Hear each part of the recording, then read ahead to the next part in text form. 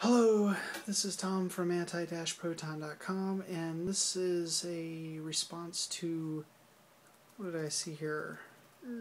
Avoid the Rain, The Radiation is Real, by Churchman. I think that's pronounced Churchman. Anyway,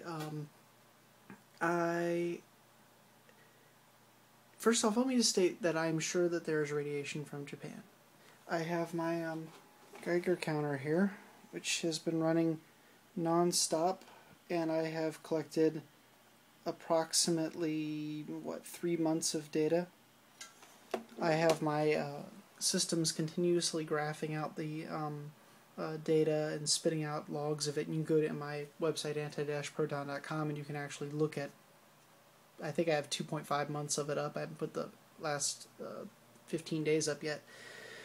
But if you look at it, you'll notice that I'm receiving approximately 14 counts per minute of background. When it rains, it does go up to 15 and 16. And that's, by the way, a long-running average of hours and hours. I have 20,000 counts and such on before I actually get these kinds of averages. I am highly skeptical when I see people that have huge counts, and I am fully aware of the difference between a standard pancake and my little thin window. I have an LND 712. Alright, the most common pancake you're going to find out there right this moment is the LND 7317. That's the one you're going to find in things like inspectors and those sorts of Geiger counters. And yours looks like it's probably a similar unit. Anyway, yours is going to read many times higher than mine, and that's to be expected. But of course I can't actually see the readings that are on your Geiger counter, which is the first thing. You really should show the readings that are on your Geiger counter so we can actually see what they are, because I can hear it ticking and I can maybe try to guess.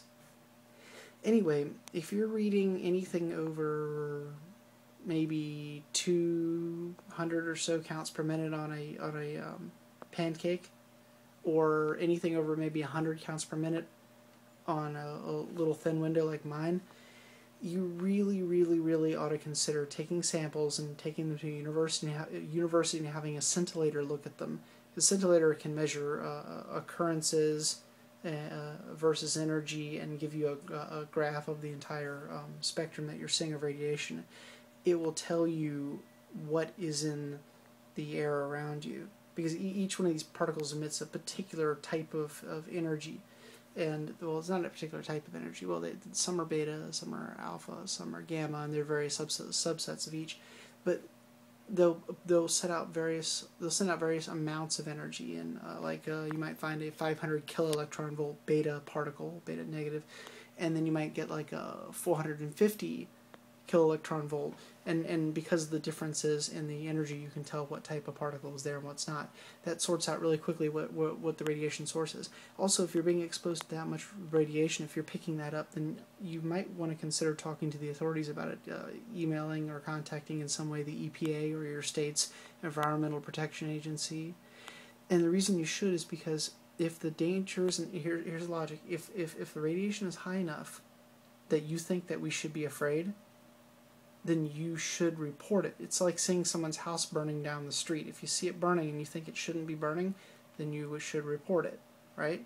If this is totally 100% real, and these are the readings you're getting, you should report it, and I hope you do that. I have found as high as 33 counts per minute. My Geiger counter reads 14 around here normally. And 33 counts a minute is not enough to warrant doing something like that, but it is enough for me to know that there's radiation coming over. I can't prove it's from Fukushima because I haven't run it across the scintillator yet.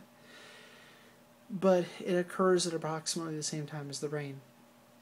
Now, I have seen several people on YouTube that have claimed to have readings up in the 500-600 counts per minute, and of course, that's just significantly higher. If you go to Japan, you don't find readings that high. I know because I have people I know in Japan, and there are Geiger tubes that are running stations and such in Japan for radiationnetwork.com, which of course I'm a member of, and they're not getting readings like that. I've seen the videos of the hot spots in Japan that somehow exist here and there, and perhaps those are true. And in fact, in Japan, where there actually are 3 meltdowns, that's quite conceivably possible. But you aren't getting those kinds of readings normally in Japan anywhere. You shouldn't be getting them here. And of course, if you do give us your readings, please give it to us in counts per minute. not millirems or millirankins or sieverts, because of course those mean absolutely nothing, because the energy levels change and are not scalable versus what your Geiger counter was calibrated with, which is probably cesium-137 like everyone else. For the, I mean, not everybody is calibrated with cesium-137, but almost everyone is.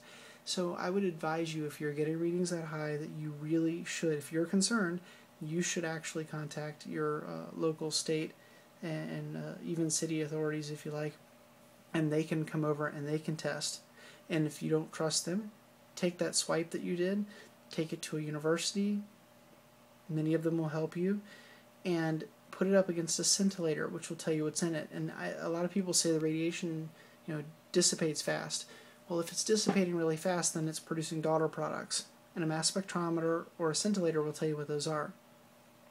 Now, the other thing to keep in mind too is I keep having people say that it dissipates fast, and I haven't quite figured that out yet. That strikes me as being something else, because consider the half-life for a minute. If in 2 or 3 hours it can dissipate, then if you do the math and calculate how much, because remember half-life is half every single period of time, take a guess how strong it would have had to be when it left Fukushima.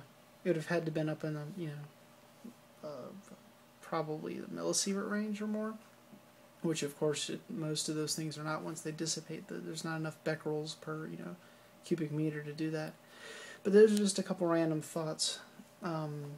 Please show us the readings in counts per minute so we can see. And if you could, next time it rains, when it's done raining, walk outside with the Geiger counter, rub the, don't touch it to anything, never actually touch your pancake probe, but move the pancake probe over the car, walk down the street a little ways.